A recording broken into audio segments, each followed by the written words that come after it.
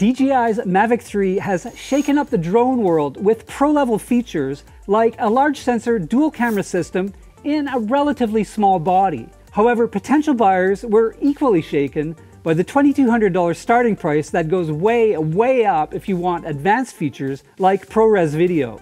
Early footage shows that the camera is as good as we'd hoped, but users have also complained about the overly basic Fly app and key features like ActiveTrack 5 that won't be available until a January 2022 update. The question is, should you lay down that kind of money, keep your existing drone, or get something else altogether? I've had the standard model for a couple of weeks and been testing it with help from professional drone pilot Samuel Dejour. Here's what we found.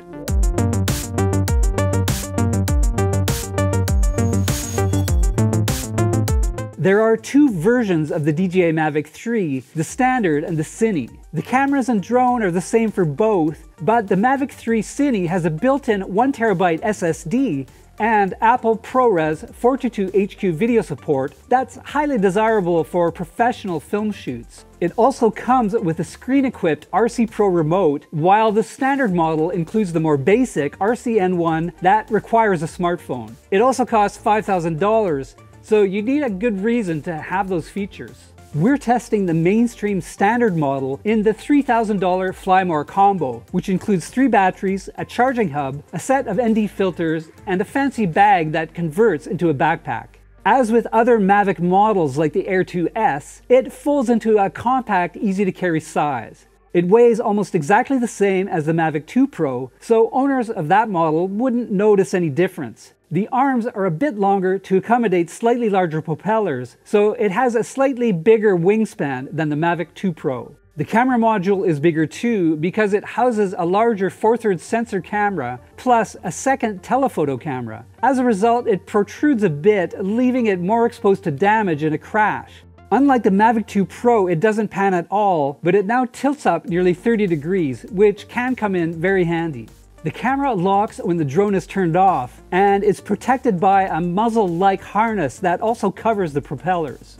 At 5,000 mAh, the Mavic 3's battery is much larger than the 3,850 mAh cell on the Mavic 2 Pro. That, along with some aerodynamic tweaks, gives it a huge 50% boost in range from 31 to 46 minutes. The 65-watt charger, now powered by USB-C, can fill a battery in about an hour and 50 minutes. Flight time does depend on the temperature and operation. In sunny skies and lowish 45-degree temperatures, with a mix of sport, cinema, and normal flying, we were getting about 35 minutes of range with no sweat. That's not as well as you do in the summertime, but it's still really good. As a result, Samuel didn't feel the need to rush as he sometimes does with his Air 2S. For storage, the standard model has 8 GB built in with a micro SD port for expansion. That 8 GB is too small to be useful for anything but an emergency. Now let's get to the cameras. We'll start with the main one, built in collaboration with Hasselblad, that features a 24mm lens and 4/3 sensor. For reference, that's a third bigger than the 1-inch sensor on the last model, and the same size as Panasonic's GH5 II sensor. You can shoot video at 5.1K at 50 frames per second, or 4K at 60 frames per second using the entire width of the sensor, with video extremely sharp.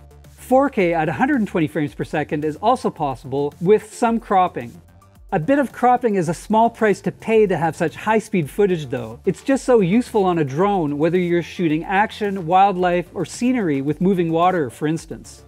The large sensor offers better low-light performance, more detail, improved dynamic range, and just a more cinematic look in general. At the same time, the variable f2.8 to f11 aperture can better handle different lighting conditions. If you shoot in really bright sunlight a lot, I'd recommend the neutral density filter kit. ISO 1600 and 3200 yielded clean footage except in shadows and dark areas.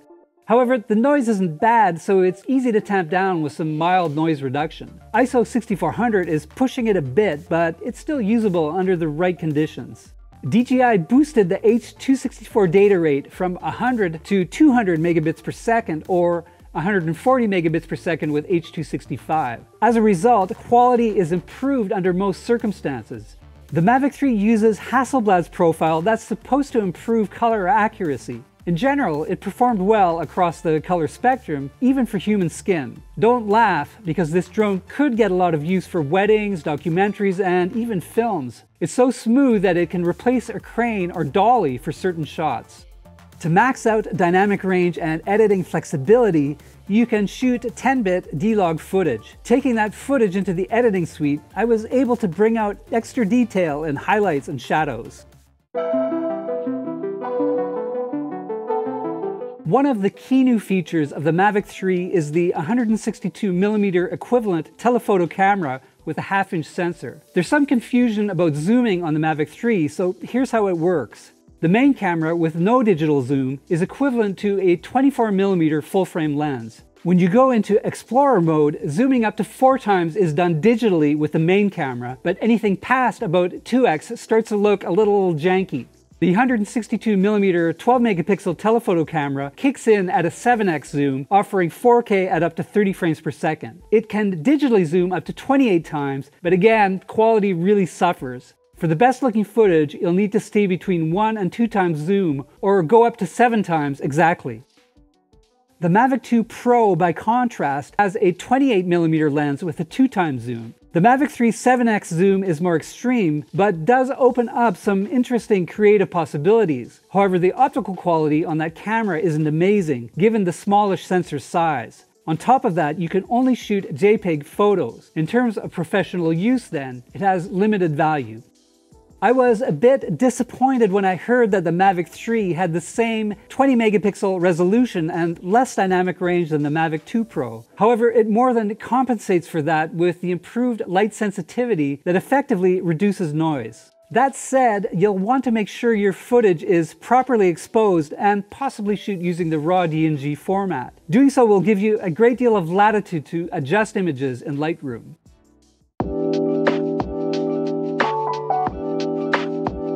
The Mavic 3 is certainly DJI's easiest drone to fly thanks to some new automated tricks. As before, it offers 3 flying modes, including Cine for capturing smooth footage, Standard, and High-Speed Sport mode. You fly with DJI's simplified Fly app rather than the Go4 app used with the Mavic 2 Pro. Camera settings like shutter, ISO, video resolution, and so on are adjusted at the bottom right. For more advanced settings, you go to the 3-dot menu at top right.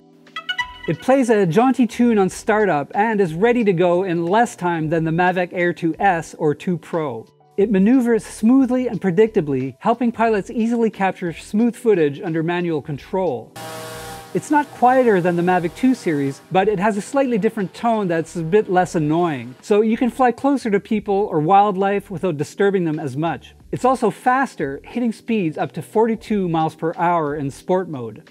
To avoid obstacles, it's covered with omnidirectional sensors all around. The Fly app shows potential obstacles, making them easier to avoid. The APAS 5 system, meanwhile, lets you program the Mavic 5 to either stop or bypass obstacles. We ran it through a gauntlet of hazards, including gnarly trees, power lines, and more. It either stopped or dodged them depending on the option we set. They can also be disabled in all modes, if you dare. The return to home feature brings the drone back when the battery runs low, though many pilots will prefer to return manually as it's quicker. Still, it's nice to have the option. One key feature that's unfortunately not coming until January is Active Track 5. As with previous systems, it's designed to follow you around while you bike, windsurf, or do other activities. The latest version can track subjects no matter which way they're moving and continue tracking even if they move out of frame. Obviously though, we didn't get a chance to test that. It also lacks panorama mode to create stitched photos and quick transfer for rapid video or photo transfers over Wi-Fi. The Mavic 3 delivers where it counts the most with professional image quality and stabilization that allows for insanely smooth shots. It's not perfect though. Those same users may find the telephoto camera to be pretty useless compared to an optical zoom. They may also wonder why the standard model comes with a basic controller and limited fly app, considering the relatively high price. Are these factors that important? I'm giving the final word to Samuel, the professional photographer and certified pilot who owns multiple DJI drones. Yes, it's a very interesting drone, and yes, I would be interested in buying it because it has a sensor that's larger and performs at a higher level, so it's a big step up in terms of image quality. The drone is also extremely stable, even in wind, so you feel like you have a tripod in the sky, which is really impressive. It has some flaws for sure, but those are outweighed by the image quality benefits. Thanks for watching, and if you enjoyed this video, please hit like and subscribe. And for more on technology, check out engadget.com.